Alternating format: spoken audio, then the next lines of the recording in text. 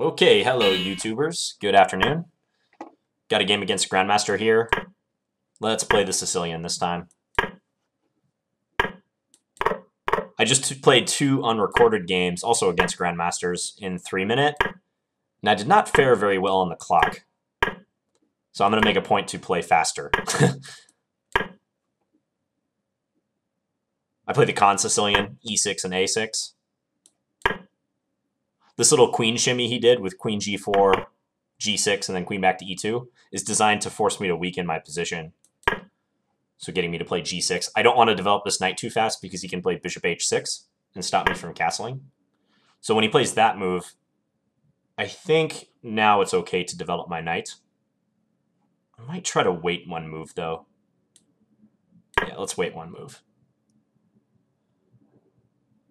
Fianchetto this bishop. Okay, now when he does that, let's do this.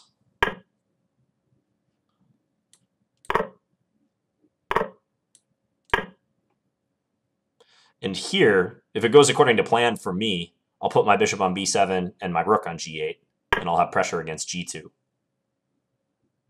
He might be trying to beat me to the punch with that. I can play d5 here. Isn't that annoying for him? Yeah, let's do that.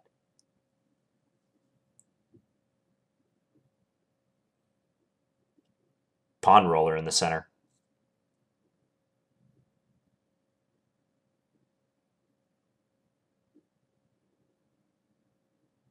I was surprised he played f5 so quickly.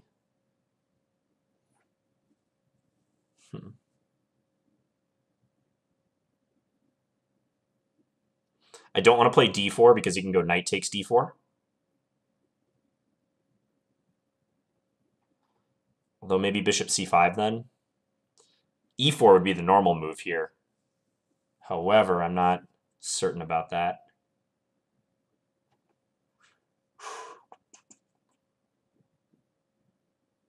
Not enough time to make a proper decision here.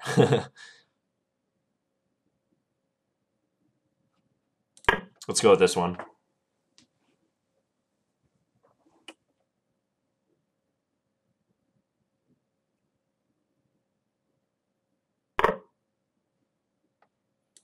Okay, he's sacrificing. Really, this looks unsound though.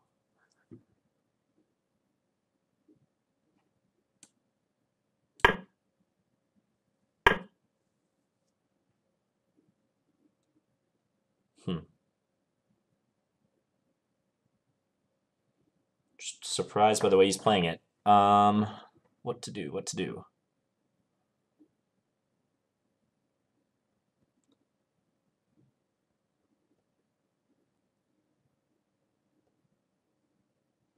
Let's go with take, and then we'll take on f5. Bishop here. And if he wants to keep this attack going, he's going to have to invest more material, like rook takes e6.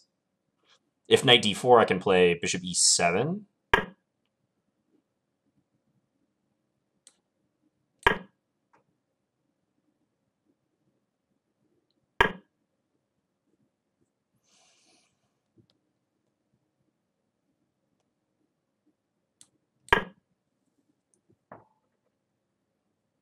I mean, I'm up material here, but he's got a clock advantage.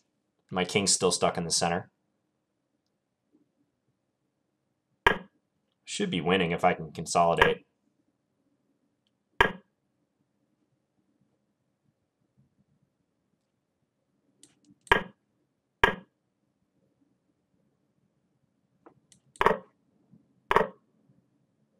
Not thrilled to give up my dark square bishop.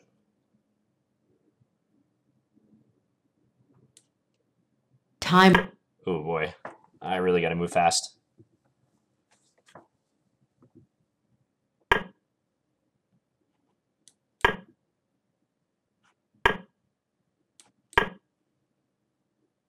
Big time problems. Can he sack on e6 now? Chose not to.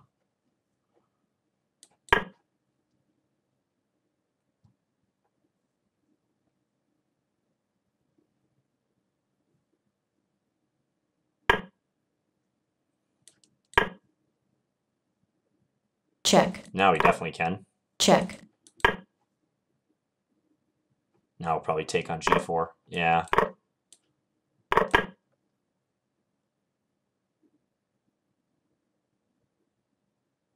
Check. That's too bad. Slow play. Very slow Check. play by me. Check. Yeah, I'm just going to get queen d7. Check. Okay. I'm not having much luck in these 3-minute games lately. Going back. So with this Kan Sicilian, bishop d3 is, I think, considered more challenging than knight c3. It's a more flexible move. And I played this line, which I've seen recommended in a couple different places. With bishop c5, you try to inconvenience the knight on d4. And then you go back to e7. The logic being, you could put your bishop on e7 right away, but better to make this knight move from its central post, especially while his coordination between the queen and the knight is interrupted. And then I almost only see good players do this, but he played queen g4 and then went back to e2. Kind of like what I did with bishop c5 and then back to e7. So he's attempting to create a weakness, force me to create a weakness here. And now if ever I develop this knight, I have to reckon with the possibility of bishop h6, stopping me from castling. But fortunately for black, there's a number of moves they can play before having to commit this knight. So I did that, played all these moves. And then when he did f4, I went knight out. I found that when f5 is played in this structure, it's almost always correct for black to either play what I did, like take with the g-pawn, that is. When he takes back, play e5, pushing past, getting the two center pawns. Or sometimes black can play knight e5, jump into the square that was weakened as a result of what white did. This is a great outpost square in the Sicilian. All Sicilian players will agree with that. If you can put a knight on e5, you're happy. And I think, great position for me. e5, he played rook f3, and I played d5. This pawn roller is intimidating. And now, e4 is on the table. He played rook e3. I didn't play d4 because I thought knight takes d4 was possible for him. Even here, I was looking at bishop c5, which I think wins the exchange for me.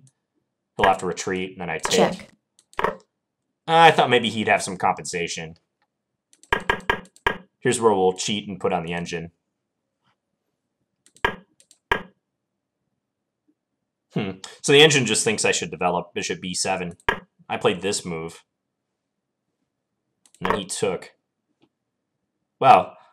I was way more optimistic about my position here than the computer thinks. I thought I was going to be able to consolidate. So he should take with a rook, apparently. Why is that so good for white? So if I go here, let's say, c4. Complex position. Evidently, white has more play than I thought he did. But he took with a bishop. And here, I guess take rook e5 was good for him. I guard the knight, and then the c4 move once again. Yeah, because if I go here, he can pressure this bishop easily. Like rook e1, or as the computer's proposing, bishop g5. So tough to play these complicated positions in the 3-minute pool. There's a premium on quick, decisive decision-making in these games. So he tripled, and I got to capture on f5. Yeah, even here, thinks he's got great play if he goes rook c4. As played, this looks solid for me. Still, he kept coming. Now the computer advocates rook takes e6. or bishop g5.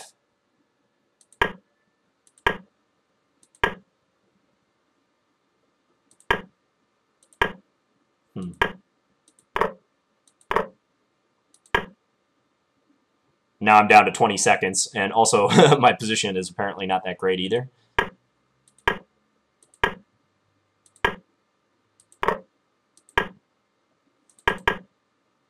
He had some strong possibilities around here. Queen f3 being one of them.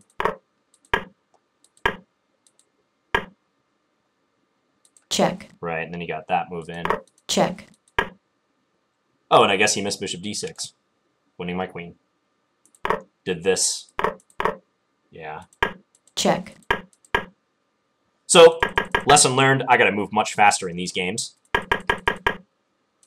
And hope you guys got a couple things, picked up a couple tidbits of information about the Kan Sicilian, which is black playing e6 and a6. It's an extremely flexible line. I played it on many occasions for black. I like this point about bishop c5, getting them to move the knight and then going back to e7. And then black hopes to arrange his pieces in like a hedgehog formation. So this knight comes to d7, queen goes to c7, this pawn will go to b6 or b5, this bishop will go to b7, and this knight will go here if everything goes correctly for black. Okay, hope you guys enjoyed the video. Have a good day.